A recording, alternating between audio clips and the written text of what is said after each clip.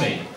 There's no communication for my message after message, Sunday after Sunday.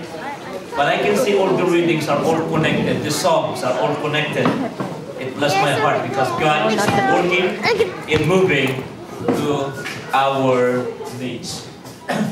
This afternoon, I want you to see a wonderful message, which is, you can see, there's a negative, there's a positive, and I entitled the message this afternoon, as I try to visualize, as try to organize my thought in conjunction to the reading of the scripture in a few moments. I entitled this, Facing the Ongoing Hardship with Overwhelming Victory. Facing the ongoing hardship with overwhelming victory. So I'll be reading to you in the book of Romans 8:18 all the way to verse 25.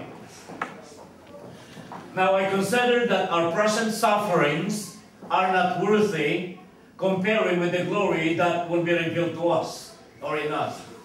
For the creation waits in eager expectation for the children of God to be revealed.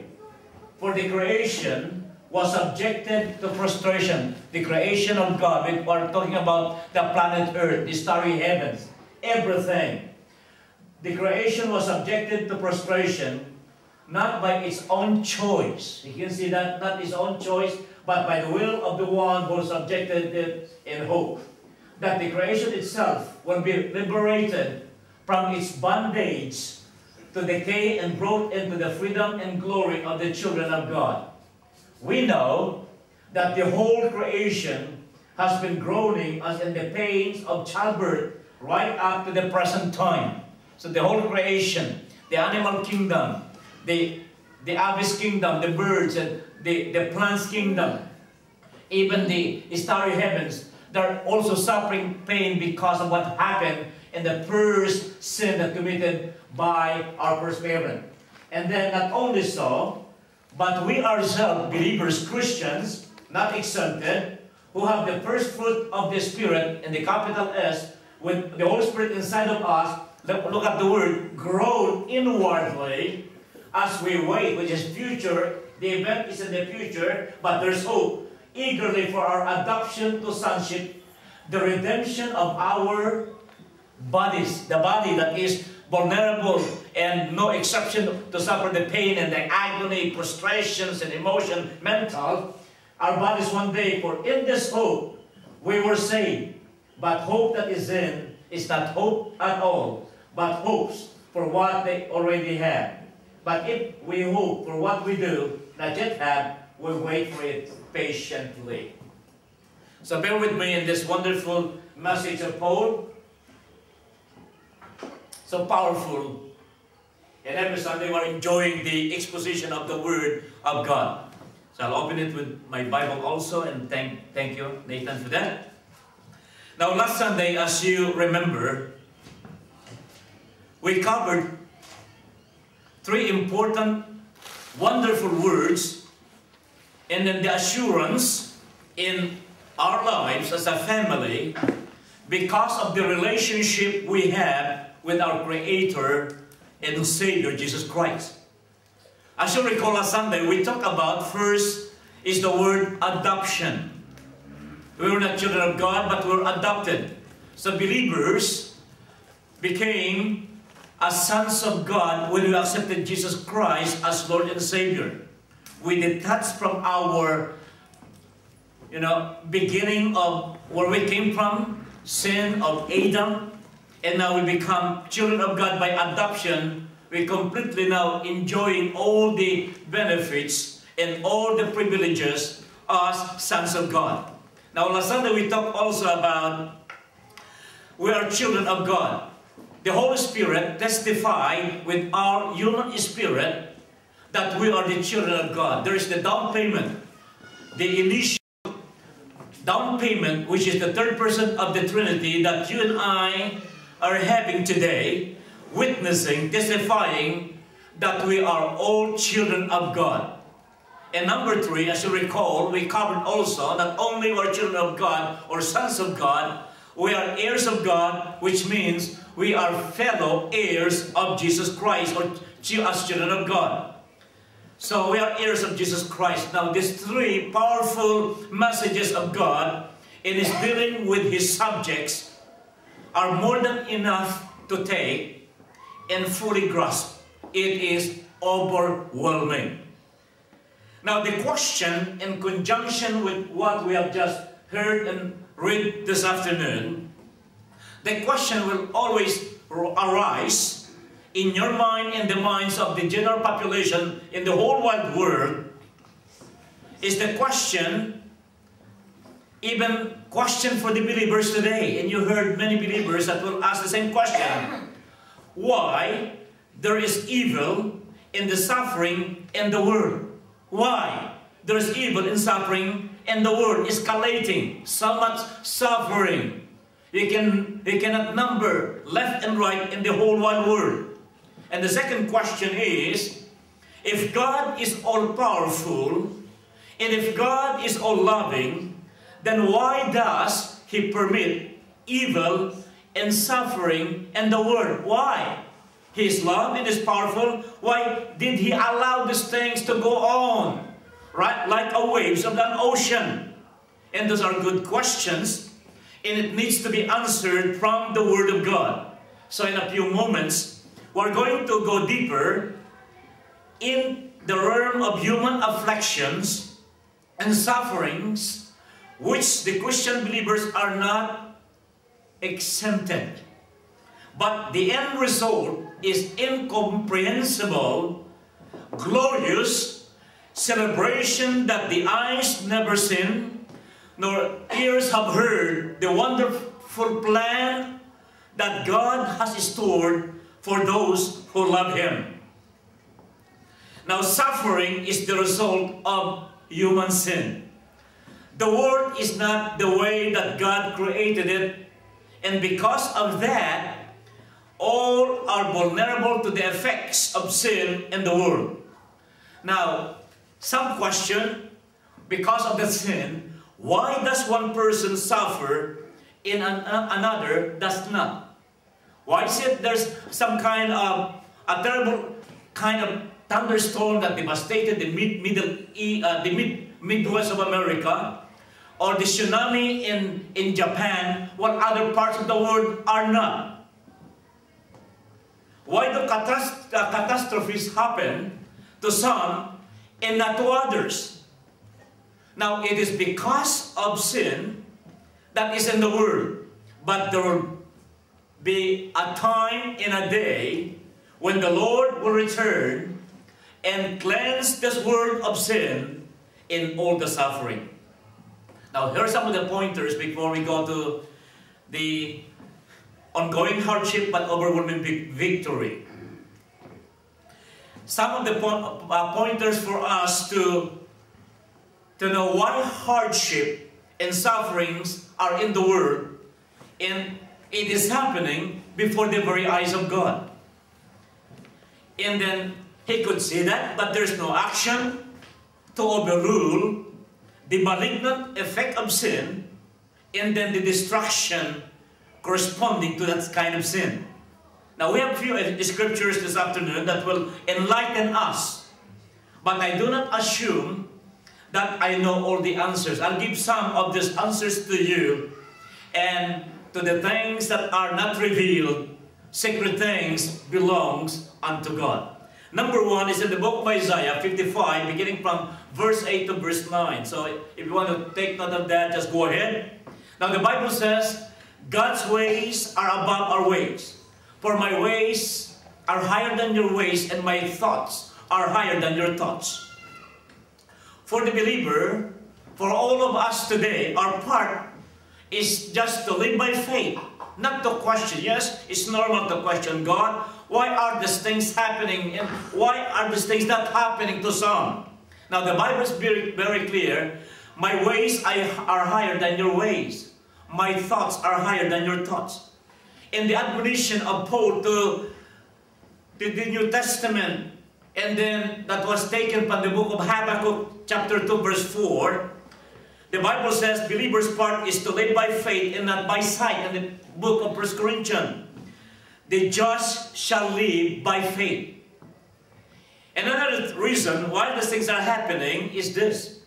There is what we call the willful, deliberate, habitual disobedience of man to the revealed will of God, which is the Bible. Men continue to live habitually, deliberately to sin. And what happened because of that, they have created a harmful stigma like an incurable diseases that is communicated to the whole one world today. It's like an epidemic.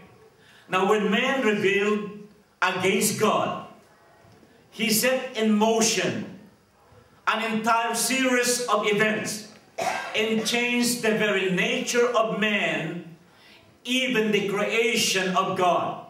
As we have just read a few moments ago.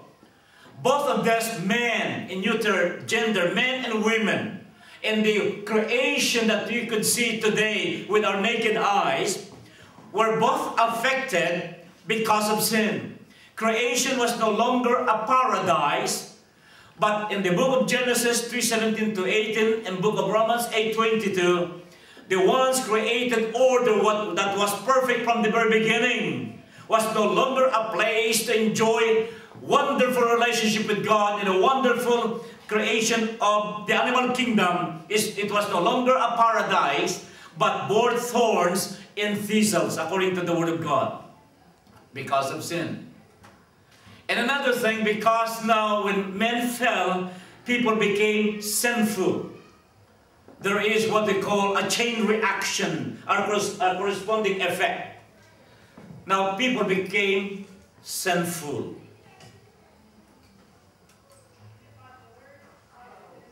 I want you to observe, and every time I turn on the television in the night time, because I love news and I love some sports, just in between, when I watch TV, it's about 5, 10 minutes, 15 minutes, and then I turn it off. Many times in the evening, when I turn on the television, all I could see in movies today are more on murders, more on killing. Just watch that. Take note of that as you watch the TV. More on murder. It seems that murders is being elevated so high, so much. And then not only murders, more on sexual messages, and many times anti-God messages in the movies, and then the morality, which is very important to us, is being replaced with immorality, like the homosexuals and making the name of God, mention the name of Jesus in vain, so often in the television movies today. So we can see people became sinful. They were haters of God. Romans 5:12 and Ephesians 2:3. So you can see man became sinful. So that is an enigma, the corresponding effect. That's why in the last days, there is an increase of evil in the last days, uncontrollable. Now, another thing that you can say is God did not overrule the free will of men. God gave us the choice what to follow, good or evil, the free choice.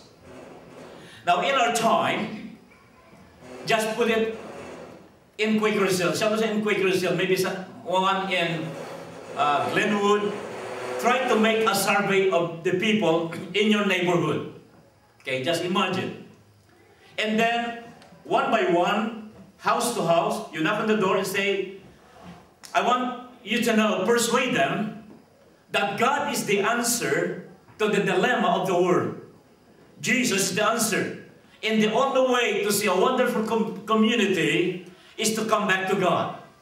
Now the question is, just as you imagine, how many do you think out of 1,000 homes will say yes to it? This is just a test. Now free will is given, but man choose darkness from the Word of God rather than lights because their deeds are evil. You're lucky if there is one that would believe, yes, I think Jesus is the answer.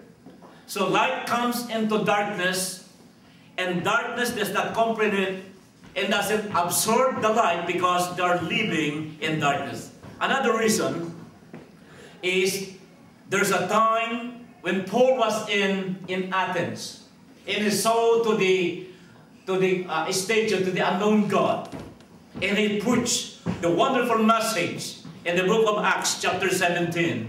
I want you to hear another reason. There's a time in the economy or the plan of God that He will send judgment to all. Quote, Acts 17:31, because He has appointed a day on which He will judge the world in righteousness by the man whom He has ordained. In other words, the time is set aside for the punishment, and then a time is set aside for making the world a better place to live. Is in the hands of God and in the decision of the Almighty God, our Creator. And it will surely come without delay one day. You know what? There are paradoxes in life that I would like to open to you, and these are all from the scripture. The paradox in life.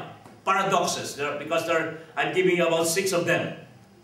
Now, by the way, a paradox is a statement, a sentence, or a proposition that it seems contradictory or absurd, and yet expressing truth. Number 1, to live, we must die, or to live, we must lose it.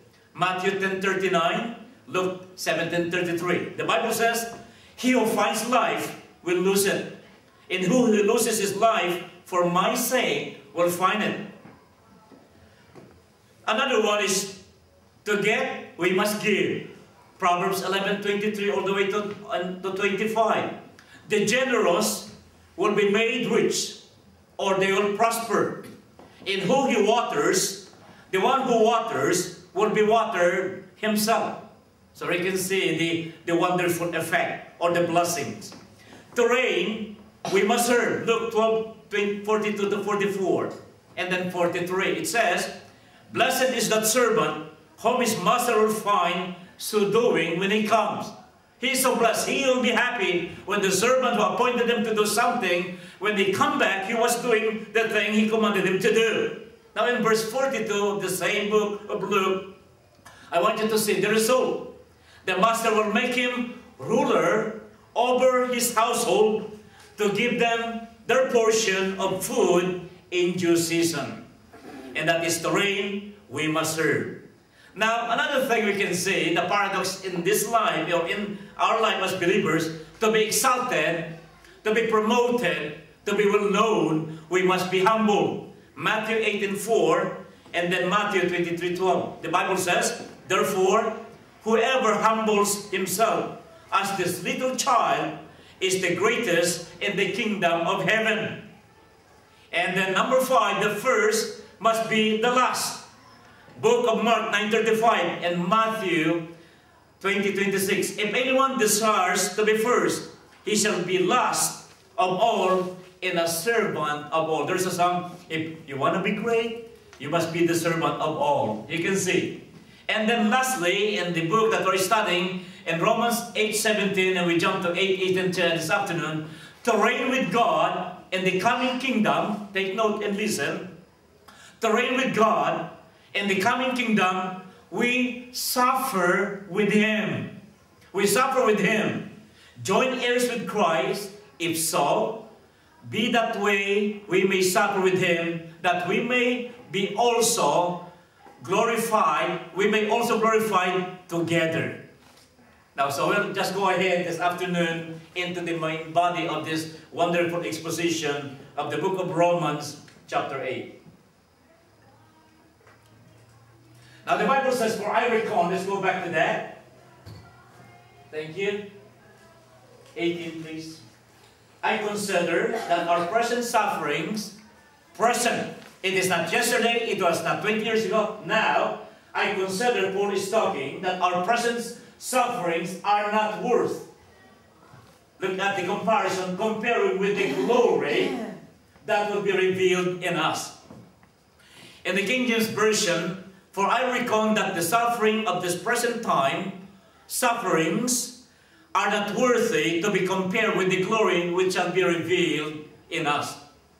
Number one, the overwhelming blessings from God that He promised in the preceding study that we had 2 Sundays ago, I want you to know and to hear, entails following the leader.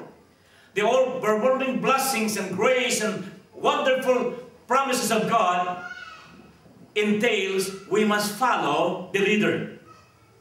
Now, suffering is not foreign to all those who are called disciples of Christ. It is not foreign.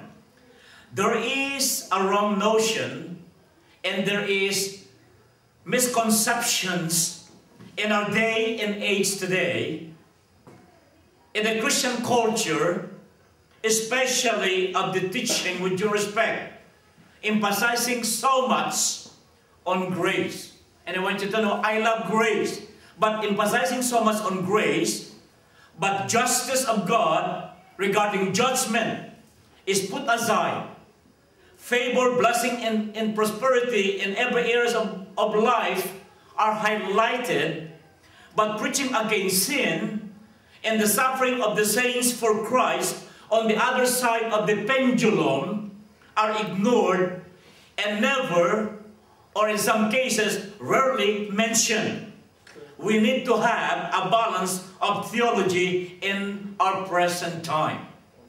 Now in verse 17, as we can see in last Sunday, if we are children, then heirs, heirs of God, and joint heirs with Christ, if indeed we suffer with Him, look at this, if indeed we suffer with Him, many times the word suffer with Him, that we may also be glorified together.